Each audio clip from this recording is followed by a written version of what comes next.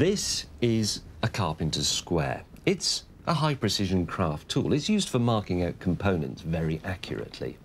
And yet, in a recent survey, it was revealed that 38% of British men admitted to having used one as a hammer.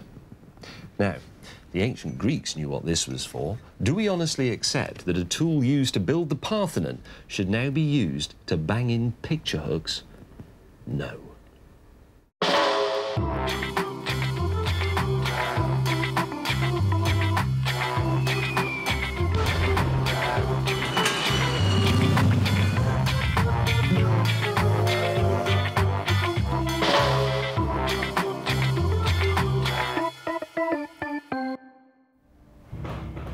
Hello and welcome to Man Lab, a mythical place in the mind where chaps drink tea and sort things out.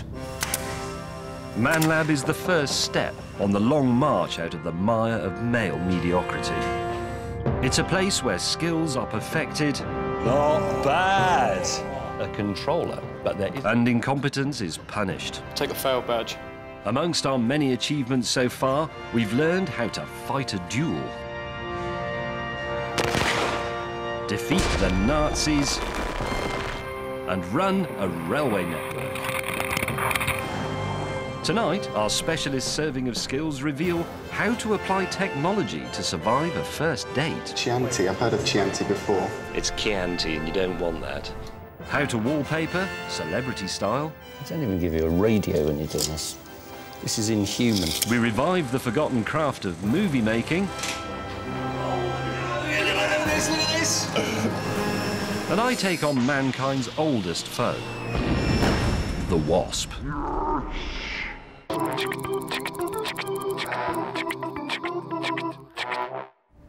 Now, are you embroiled in a petty dispute about the height of your hedge, or possibly planning regulations, or even some tedious aspect of office politics? If you are, keep watching.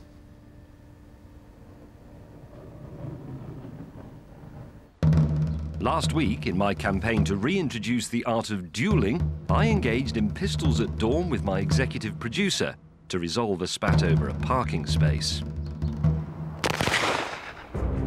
Now more disgruntled men of Britain have come forward, demanding satisfaction or death. This is Max Andrews and Sean Cannon from Kimberley in Nottinghamshire. They have let a petty dispute over the result of a playground fight simmer for over a quarter of a century.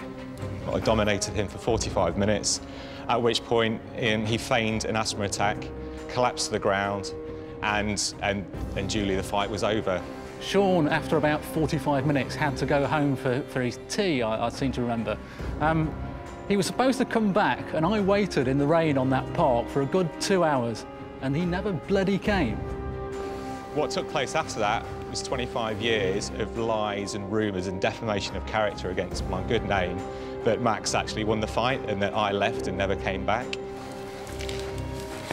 Time to settle this once and for all in an honourable fashion. Next is your Sabre. For this duel, Sean and Max have shunned the flintlock pistol for the far more aristocratic Sabre. Ha! Unlike their duelling forebears, Sean and Max are not actually allowed to kill each other, but they are carrying fake blood bags under their regulation flouncy shirts so that the result can never be disputed. And as this is a duel, there are strict rules to abide by. Marking the ground for a Sabre duel is really very simple. We place a cross here in the middle of the field of honour, or the disused warehouse of honour, as this one is. And then we put a further 2 lines here and here, such that when the combatants stand on them, the tips of their sabres are roughly a foot apart. And then, at the shout of "Allez" from the presiding officer, which is me, they go for it. That's it. Gentlemen, I must ask you both to acknowledge that the outcome of this contest shall settle for all time all matters arising from accusations of cowardice and counter-cowardice, and that they shall hereafter not be mentioned, and there is an end on't. Gentlemen, stand your ground.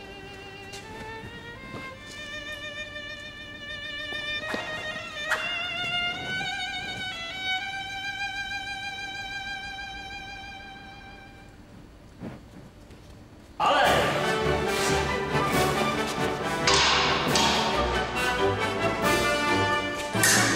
sabre is an edged weapon, so the duelist may thrust and cut with it.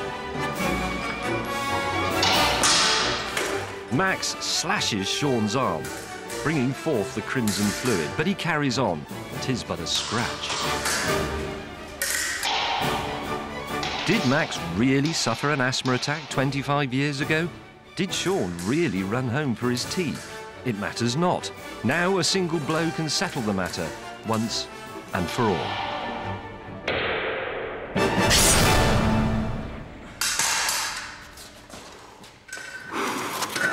You see, scurvy dog. Is he quite dead? Quite dead, sir. Mr. Andrews, honour is satisfied, sir. And now you must leave this place before the constables come. Go, sir, now. Thank you, sir.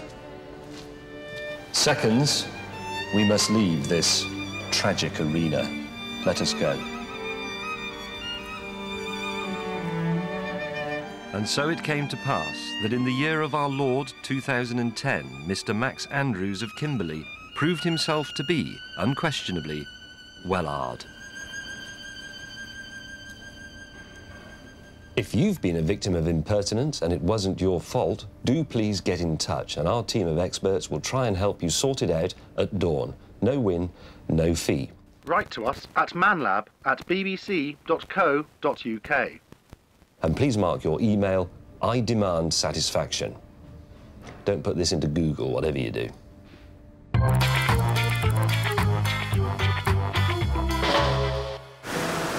Anyway, whatever is happening with our quest to learn the ancient skill of navigation and end the tyranny of sat-nav. Now, last week, we were attempting to rescue this illegal immigrant from this beach in Sangatte in a silent sailing boat. And unfortunately, we failed because of the weather. So he's still there. Nay! Don't have any programmes left in this series, so we'll just have to have another go in the next series, next year. Crikey. Well, it doesn't matter, because it's the director Tom's birthday, so instead of sailing, perhaps we could build him, I don't know, a giant rocket.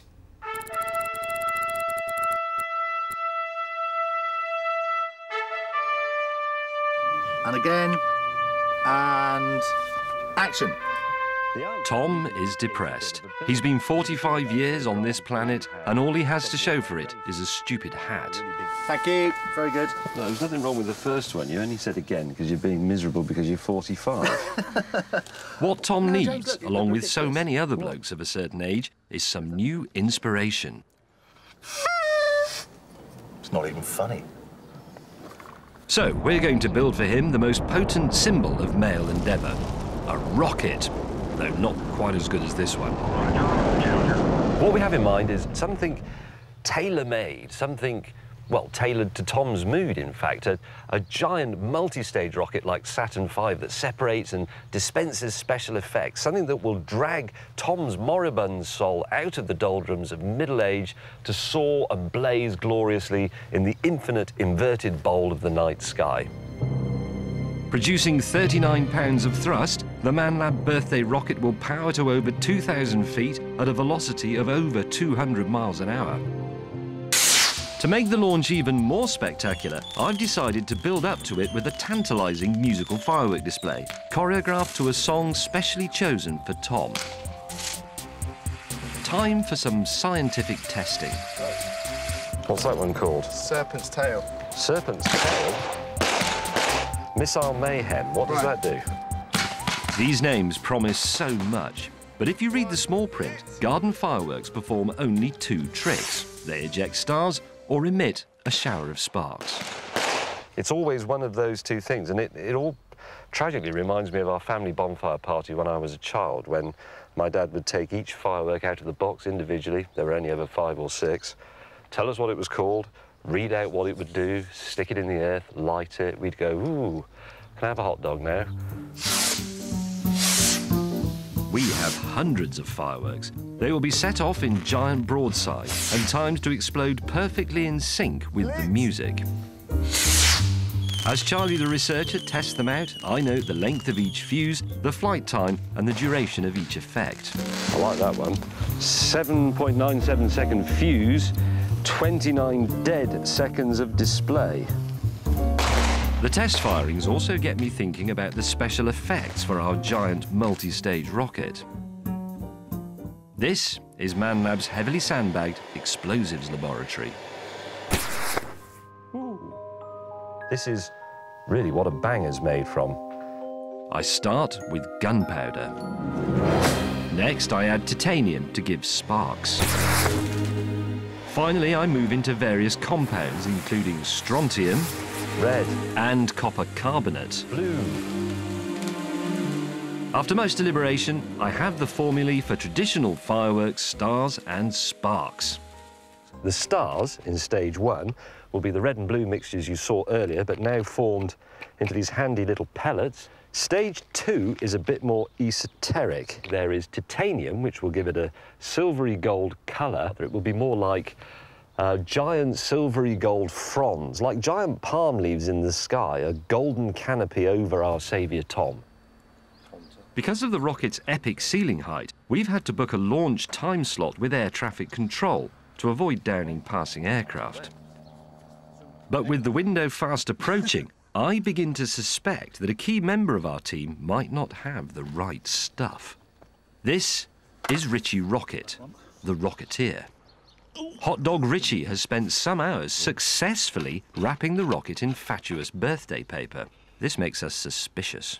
No, it's not straight. Oops, if you can hold that for me. In fact, by the time he's finished fiddling with the Bolshoi birthday ballistic, our 7 p.m. deadline is almost upon us. Just don't push on the rocket. Quickly, we set up the fireworks for the preludial display. You need to turn all the fuses the same way so that you'll be able to get at them really. Yeah. Finally, with minutes to spare, it was time for Tom's musical birthday display. Tom, happy birthday. Happy birthday. Begin sequence, ignition. Cue music. Ready with row 1. Ready with row 1. Aerial attack, yes. Ignition, ready, ready, go. Missile mayhem coming through. Now, ignite Devil's Dawn. Aerial attack, large, row 3.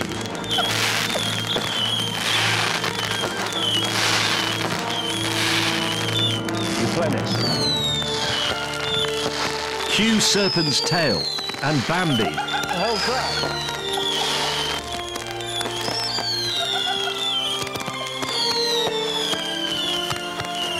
More missile mayhem. Serpent's tail. Big one, big one. Perfect. Ready with rocket ignition. Finale.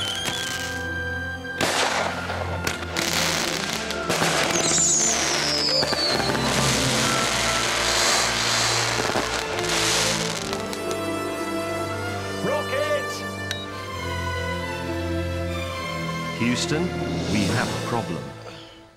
Rocket! No. Rocket!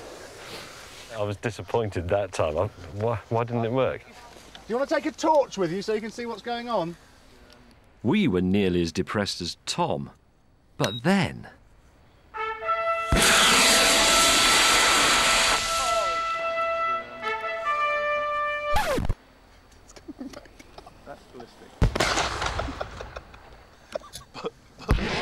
In an eerie metaphor for Tom's life, the rocket soared briefly in a graceful yet futile arc, misfired, and then bit the dust with a final, pathetic phut. But as NASA themselves discovered, man does not evolve without first making many noble mistakes. And we found consolation in the fact that for a few magical seconds, we had truly reached for the stars. Anyway, now this. Not that, that was a terrible rocket. This. Time for something a little more constructive. We realised the other day that the one thing we don't have in the Man Lab is a cinema, which is not very difficult to rectify because these days, of course, you can just go to a big department store and leave with something called home cinema. and you take it home, you plug it in and wire it up, and you get high definition, surround sound, special features coming soon, the lot. The trouble is, though, it's all just a bit passive. You very quickly end up as a sort of pizza-munching sofa sponge absorbing the latest Hollywood blockbuster. So what we decided to do is build our own cinema. But where? Well, I'm going right in there. In the series so far, we've already built a concrete kitchen, Punch fingers. Look at that. a working railway network, not to mention our very own pub. As a result, the Man Lab is getting rather full.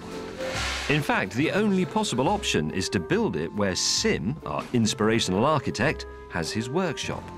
So how many people do you think we could get in here if we move the bench? Well, it would make sense to have the projector behind that piece of glass. Oh, yeah, we need a projector, don't we? I forgot about that. And the projector can be on the outside of the room, so it's nice and quiet, and then have a screen here.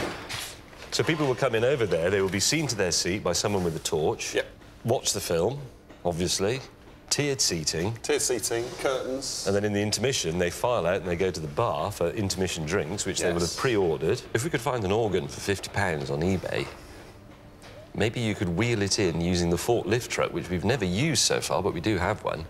And then during the intermission, I could rise up and play a silly tune whilst you change the reels on the projector. Brilliant. Let's do that. While Sim tackled the practical problems of the build, I went for a pint and a moan about the state of the British film industry with a like-minded soul. Honestly, every few years you get the same story. It says something like, British filmmaking is back on the map. I know what you mean, and then we get either a film about poor people in north playing in brass band, or it's a load of ludicrous toffs in some massive house in the south and they're all murdering each other. Yeah, well, either that or it's a film on YouTube that you've made about your cat falling down the bog or something, and then more people watch that than went to see Where Eagles Dare. I know. I can remember when going to the pictures was actually a really big deal. I had to queue up all day once for a ticket to see Jaws. Oh, yeah, that was a proper film. Yeah. Anybody can make a film these days, really. There's no real sort of magic in it anymore. I can remember, actually, when only dead posh people had a camera and it used proper film, and it was clockwork. Oh, yeah, you mean like one of these?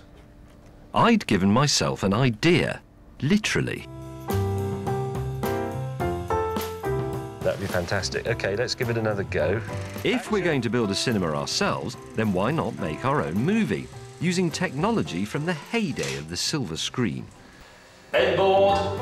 I've decided to call my informative yet entertaining film The Plumber Comes. So, without more ado, this is how to make a movie. So I have to be sure that I have the exposure right. I think I'm ready. In 3, 2, 1, action. Lovely, hold it there. I've set our old clockwork camera here to 25 frames per second because that's what your television at home is showing you. And here they really are frames per second. There is a continuous reel of film running through the camera and a shutter that opens and closes 25 times every second, making 25 individual photographs. When you play those back through the projector, the shutter opening and closing will give the impression of a moving image. So we're ready to shoot the next part of this initial scene. The shower has broken. Gemma is distressed. She hasn't finished showering. She needs a plumber to come and mend it for her. Movie making using an old clockwork camera is a time-consuming business. I've run out of film. But if you thought shooting on film was hard work, it's nothing compared with the painstaking care and attention required to edit it. Welcome to the Edit Suite, which you will recognise as my office. Now, when you edit your happy, slappy mobile phone video at home, you will download it onto a computer and you can move the images around any way you want. But in the olden days, you had this. You can see the individual frames in this little window here. Then you can decide at what point you want to change the scene and you make a cut. Although the editing process is so much simpler these days with computers, some problems remain, such as continuity. If I'm sitting here and then we have a change of scene but we don't have something to go to in between, we haven't shot a cutaway, then you're going to get a continuity error and what's known as a jump cut. Now, this is Mark. He's the editor. I'm technically the director in this film, and this is how people would work traditionally. I'd sit here saying, no, I want that, I want that, I want that, and being annoying. And Mark would have to do the difficult bit of trimming the film, splicing it together, watching the frames and all the rest of it. He's wearing gloves so that he doesn't get fingerprints on the film, because they would show up. Time to start cutting. So it starts with a 3.5-second establisher of the shower head. Yes. That's the theme of the whole film, the shower. There it is, there it is. Yeah. So if I put a mark there, at the start of the shot.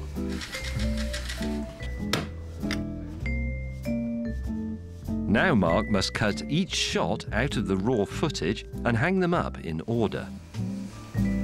It's tiny. It's time-consuming and, frankly, tedious. Here's a situation update. We've been in here for weeks, as far as I can tell. But we're down to the final scene. Those are the clips we need, in order, correctly cut to the right length. Now it's just a very simple matter of joining them all together using this stupid little 18th century machine. See you in a week's time. Yeah. God, it's unbelievable.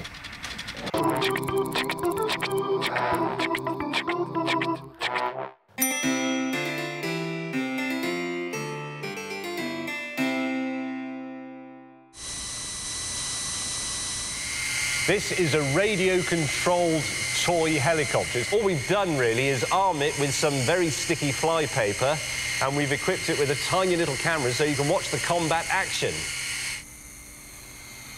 It's this sort of thing that placed man at the top of the evolutionary pyramid. Right, I think we're ready. Simmy, release the flies. But by the simple marriage of toy chopper and flypaper, we have ethically levelled the fly-man playing field.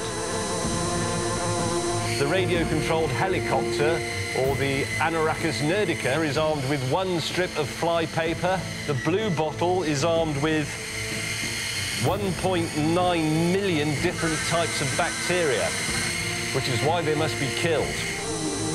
Obviously, this isn't an efficient or particularly effective way of killing flies, but the point is, it is sporting, and it's also much more entertaining than simply flapping at them with a rolled-up newspaper. Oh, hang on a minute, hang on a minute. Oh, I think we might have got one. I can't tell I'm coming in for landing. And I believe... yes! Look at that. We got one of the blighters, sir. That's one fly down, and as there was a whole squadron of them under that cloche thing, they've actually got off pretty lightly.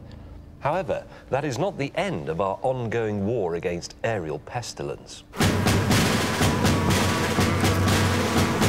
I'm sure you must have noticed that wherever you set up your picnic table, your jam sandwiches and your ginger beer, one of Britain's estimated 850 billion wasps will always find you.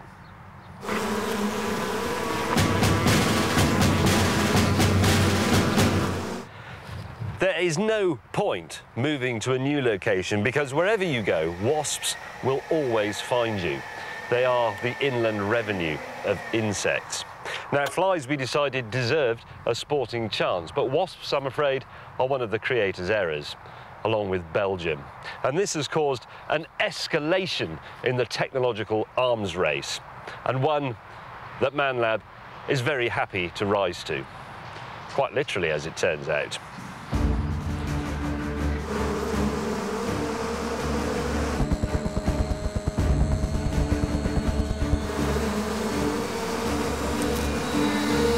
This is a T-Rex 600 Nitro Pro helicopter, armed with our own homemade air-to-wasp missile.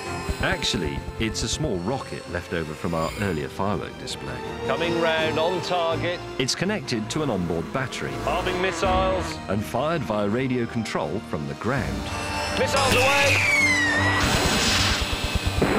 Whoa, hang on.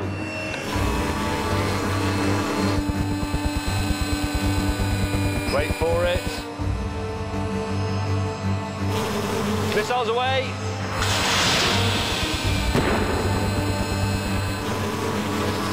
Well, that was close.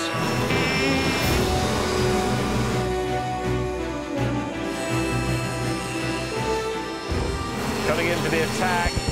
Missiles away! Yes!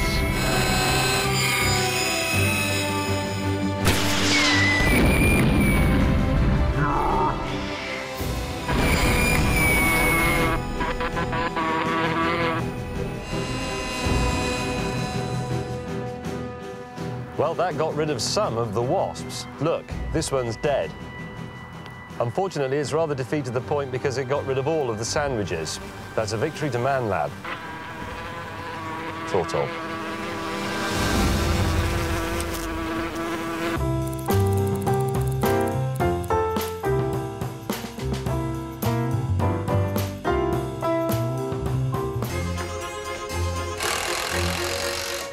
In our quest to resurrect British film, the ManLab Odeon is taking shape.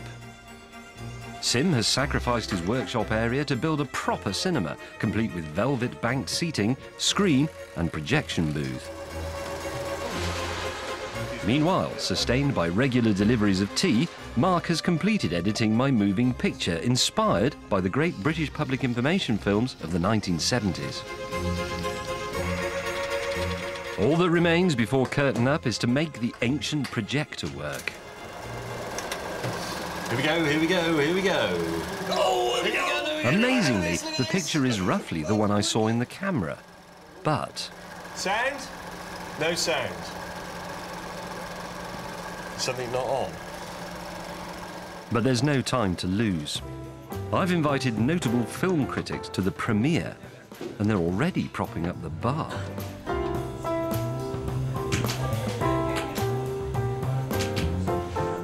While the audience flocks in, I desperately stall for time by distracting them with traditional, overpriced cinema popcorn. But it won't hold them for long. I was saving this for the intermission, but the future of British cinema hangs in the balance.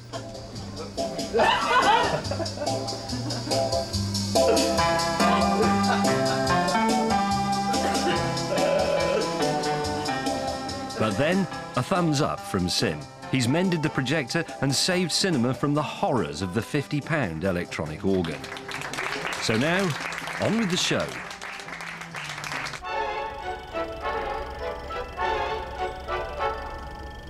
Britons, this woman is about to fall victim to a hazard that can strike anyone at any time.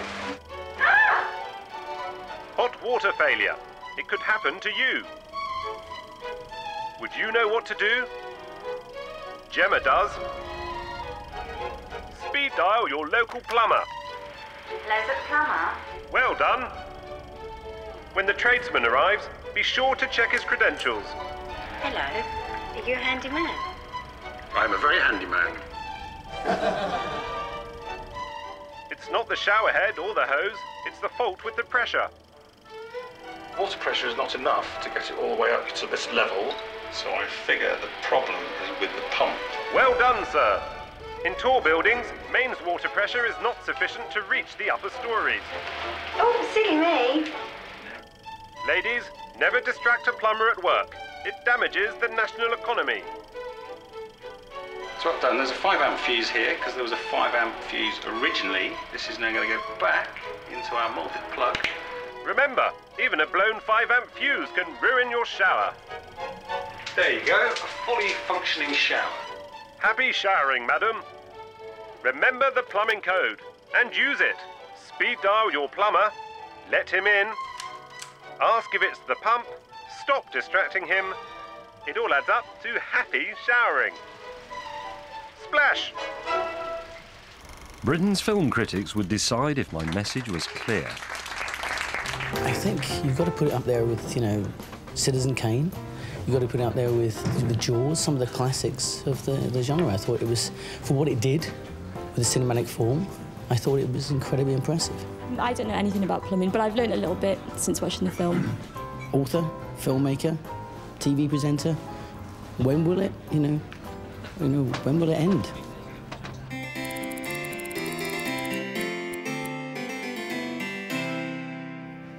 Plug it in. A couple of weeks ago, I noticed that our researcher, Charlie, was hopelessly in love with his colleague, Cassandra.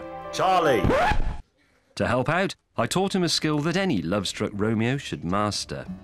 I'll fly to thee again and sue for pity to renew my love's distressing. The art of the serenade. If you come to lunch as I've requested. Even though Charlie ran away, I could tell she was impressed. But then, the folly of youth took over. Charlie thought he could go it alone, without recourse to the sage advice on offer in the Man Lab.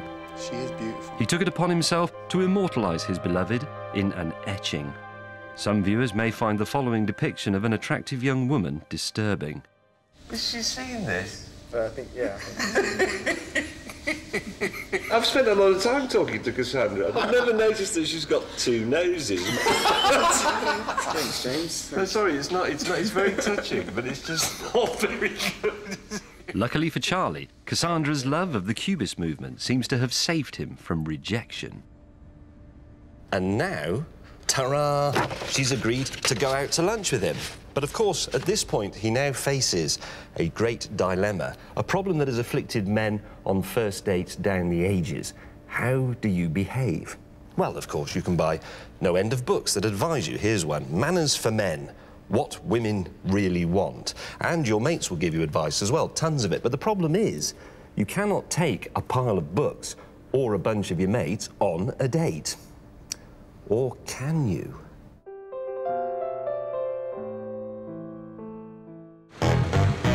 This is Date Van, the sweaty nerve centre of Operation Romeo. We've wired this romantic Italian restaurant for pictures and sound and equipped Charlie with an earpiece so we can give him advice. So the beauty of this system is that Charlie has at his disposal, going into his ear from us, everything that a nervous man would like to have on a first date, but can't take with him for practical reasons. The combined wisdom of two middle-aged men who've spent between them 60 years failing to cop off. No end of manuals about how to deal with women, how to dress, body language, and a number of volumes of English poetry. So I think we're probably ready. Are you happy? Yep. Right. Let's see. The first skill to master, the art of small talk. Gentle compliment on the dress, don't overdo it. It's quite a nice dress you're wearing today. Thank you. It's nice to see you outside of the office, but without being smarmy. It was nice to do stuff outside the office, I think. Yeah, really nice. This is brilliant. We say something in here and it comes out in there. I like to pick a wine by a good name. A Merlot Masarac. Yeah. Or Chianti. I've heard of Chianti before. It's Chianti and you don't want that. What about a Valpolicella Classico? Charlie, stop looking nervous and remember it's more important to be a listener than a talker. Do you have any brothers and sisters? Yep. Got 2 sisters and a brother. This is better. All right. Ranging from the ages of 22. How old actually are you? I don't actually know. Never ask an age, no! No! I might just pop to the loo. She's going for a wee. Stand up as she leaves the table. Stand up slightly as she leaves. No, too late.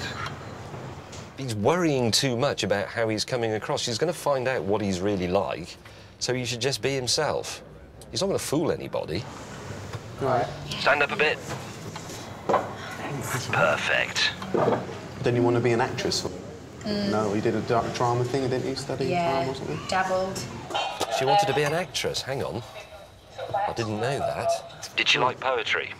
Were you quite into poetry? Did you like poetry? Yeah, I did. Yes, Yes, right. poetry, quick. Excellent. Take one, I'll take one. Right. Okay. I do remember doing something from Sylvia Plath. Sylvia Plath topped herself and was a tragic figure. Steer clear. She did top herself. Yeah. Did she like John Donne? Did you like John Donne? He said, for example... 'Twas so, but this all pleasures fancies be. 'Twas so, or pleasures fancies be, I think, something like that.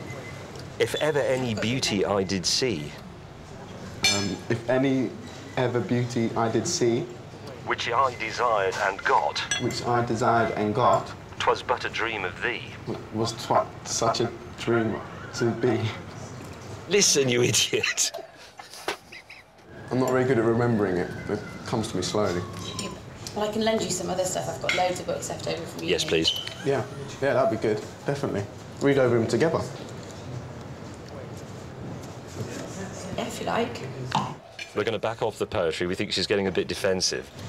Yeah, could you get the cheesecake, please? Just one. Just one. Thank you. 2 forks, Charlie. Did you call him mate then? He seemed very familiar. Charlie, we don't know how you do this, but try subtly to go for the second date, coming in on a food angle, maybe. I do think it'd be fair for you to take you out again, but you get to choose the food next time. Yeah, could do. I mean, we could maybe go like with everyone from work one night. You prefer the 2 of you? I would think it'd be better just I prefer the 2 of us. I think today's been nice. No, it has been really nice. It's just that I don't know if my boyfriend would approve, so it's safer to just go with the team. Boyfriend. She's got a boyfriend. What the hell? I didn't know you had a boyfriend. Boyfriend. Why didn't we know she already had a boyfriend? Congratulations. Thanks. Get the bill. Can we get a bill, please, Massimo? God, that's paid. So, what have we learned from our bruising encounter with love? 1. Be attentive, but let her talk. 2. It's Chianti. And 3. Beware of hidden boyfriends. Not every idea we have on this programme can be brilliant. That one was pretty terrible, to be honest. There you go, mate. Cheers. And anyway, it's all rubbish. All the advice from your mates and your dad, all the stuff in these books, it's absolute cobblers. I think we should put all that stuff behind us and get on with something manly and constructive. Like this, for example.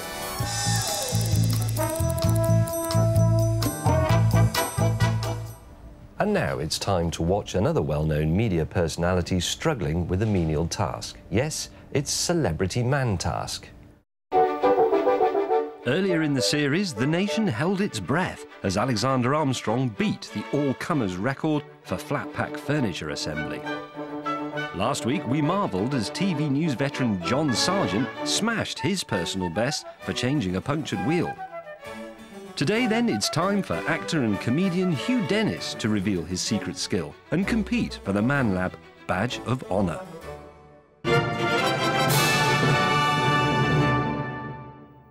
Before Hugh stole my job on that drinking programme, he was an amateur landlord responsible for the interior decor of swathes of the West Midlands. Today, he will try to replicate his historic record set in Walsall in 1985. Wallpapering a one-bedroom flat for 15 students in 42 minutes and 46 seconds. This exclusive attempt will be overseen by me in the Man Lab Monitoring Centre. This is a pasting table. It's not a very expensive pasting table. Stop moaning. The rules are simple. Any schoolboy error will incur a 5-minute time penalty. Now. Barely 3 minutes on the clock, and Hugh's tentative approach is just not paying the rent. This is the 3rd time he's moved all the tools around. It's quite unpleasant wallpaper. I don't even give you a radio when you're doing this. This is inhuman. Stop moaning. Bad workman and all that. A slow start, but he still knows some tricks of the trade. Good point. He's remembering to take the light switch off. When is he going to realise he hasn't got any glue yet? Mixing the paste should come first. Delay it and the powder won't have time to dissolve properly. I'm counting not mixing the glue at first as a schoolboy error because you're supposed to let it settle a bit. 5-minute penalty. He's going to roll it up again. Stop rolling it up. Glue. After 20 minutes with little progress, Hugh finally starts on the paste. Once at Christmas, I misread the bread sauce instructions on the packet bread sauce I was doing, and I had 4 people over for dinner, and I made bread sauce for 48. Stir briskly. But a bit too much stirring, and the fumes seem to be getting to him. It's just rubbish. Why are you lumping it? Here is a man actually talking to wallpaper paste. After 30 minutes of faffing, Hugh finally gets some paper on the wall, but he's forgotten to use his plumb line. Didn't draw a vertical line. Schoolboy error. First mistake. 5-minute penalty. At least he's noticed that the paper is upside down. That's not bad. Next, he downs tools for a cup of tea. But I'm waiting for the foot in the bucket of paste moment. Careful now. Refreshed, Hugh rallies himself for one last great hurrah. It's very easy to tear this at the point where it narrows. Oh, yeah, don't do that. Don't do that. But as the clock runs down, it's all over for the man they once called the Walsall Whirlwind. Oh, bollocks. There can be only one verdict. Failed. I will wear that with some pride. They say that for every man, opportunity knocks but once. But in Hugh's case, sadly, it's only the bailiffs. Truly an evening of massive national disappointment brought to you in association with ManLab.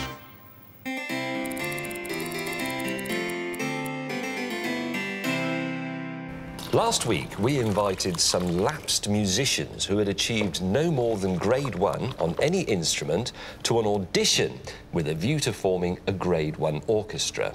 Thank you. The experience was like being in a room with the ghosts of Bach and Chopin.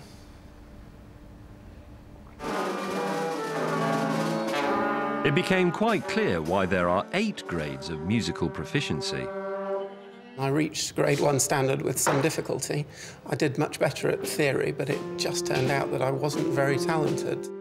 The lips have to change. That's one thing that I really hadn't remembered, is that how important the lips are, because that's what gives you the... Any musicians that were lapsed, that were feeling a bit bad about having let their instrument go and were thinking of getting back into it, I would say, get back into it, don't let it go. It's so sad to have a skill and drop it. Fine words and noble. But how would the Grade 1 orchestra cope with their public debut in an intimidating venue? Here, at the Queen of England's own parish church, St Martin in the Fields, Trafalgar Square, London, WC2N, 4JJ. Now, this is one of the nation's premier venues for the live performance of classical music, and tonight, 600 discerning music lovers will be coming here to listen to Vivaldi and Bach. But what they don't know is that their concert tonight will be opened, rather in the way a preludium precedes the typical Baroque suite, by Britain's newest and most ambitious orchestra, the ManLab Grade 1ers, conducted by Sir Neville Marriner. I was kidding about Sir Neville Marriner. It's conducted by me. Unfortunately, the prospect of playing at such a daunting venue has led to our only trumpeter pulling out with nerves. So instead of rehearsing with the band, I'm outside on the phone to a very unlikely replacement. Hello, is that Donal? I know things didn't go that well when we did the auditions, but we'd quite like you back.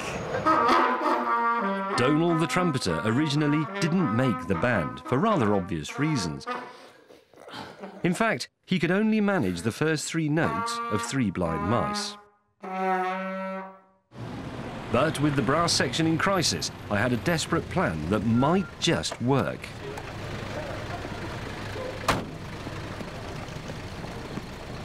Thanks for coming. The 3 notes that you got right in 3 Blind Mice, which is the first 3, those are the 3 we need. Can you still do them? Well, I can. I actually printed this thing off. Well, I wrote it because I was on YouTube and I watched a guy do God Save the Queen. So I've done the fingers because I can't remember what I was playing in that audition. I've got no idea what he's talking about. First 2 fingers are nothing, but I think that nothing is actually all 3 instead. Can you give it a whirl? Yeah. Because we've got about half an hour. Okay. So let's imagine the orchestra's playing. Okay, so I'm sitting down, aren't I? You're sitting down. And I'll be conducting, and I'll be going.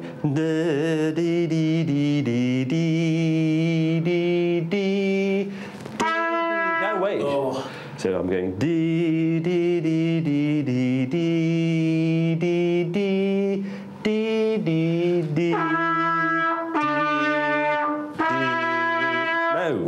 notes are down, across, and up. It's essentially a triangle, sort of slightly wobbly triangle. So it's D, D, D, D, D, D, D, D, D, D, 3, blind mice.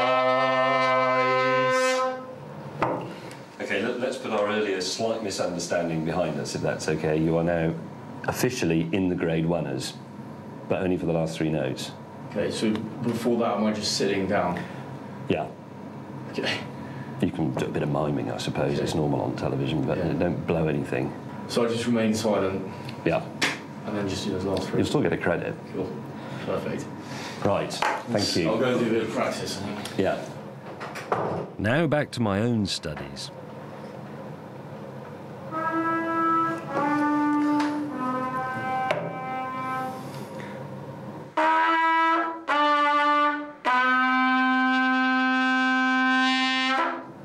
There is a poem by Thomas Hardy, I think it's called Channel Firing, in which he describes the noise of gunnery practice at sea. And people are starting to wake from the dead, believing it's, you know, it's the resurrection and all that. But God says, ha, no, it will be hotter still when I blow the trumpet. I think he's met his match in Donal, whatever his name is. If I get that first note okay, then the other 2 should follow. If the first one's wrong, then the other 2 will follow as well, but they'll be wrong. To save money, I'd lent the orchestra some of my shirts, into which they changed and sweated profusely with anxious trepidation. I get quite nervous if I'm kind of on stage or something for anything, and these people have paid, you know, a lot of money to come and see this, to see a show tonight, and I'm really hoping that they've read the refund policy correctly. But now the time for doubting was over. Ready or not, it was time to unleash the ManLab Orchestra on an unsuspecting audience. The words of Henry V's speech at Agincourt came to me as I led my happy few, my band of brothers, towards their date with destiny. And gentlemen in England now abed shall think themselves accursed they were not here, and hold their manhoods cheap whilst any speaks that played with us upon St. Martin's Field. Ladies and gentlemen, every musician you have heard performing here has, at some point, taken grade 1. The interesting thing about our orchestra here is that its members have only taken grade 1. Some of them did this long ago in childhood, some of them have come to music more recently and taken it as adults. But the thing that unites them is that they have got no further. We wanted to save a few musical lost souls, and this is the result. So here to play for you tonight, the Grade 1 medley. Please welcome the Grade 1ers.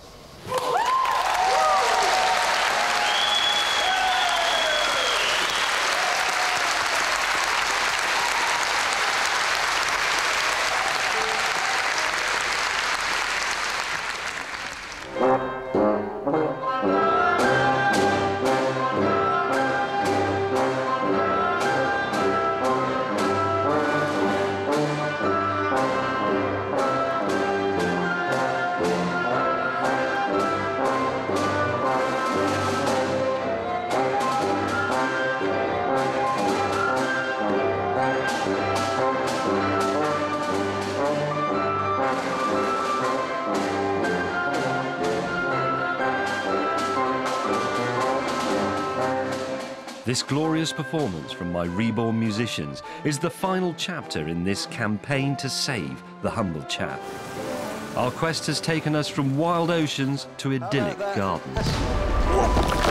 We have experimented and designed, crafted a new homeland for the troubled soul of man, gathering on the way a treasure trove of skills to serve us even unto death.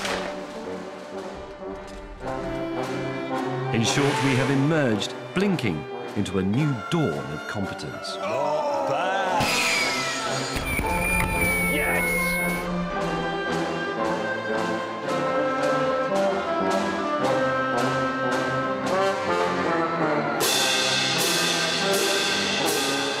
Now it remains only for the prodigal Donal to blow the final fanfare for the common man.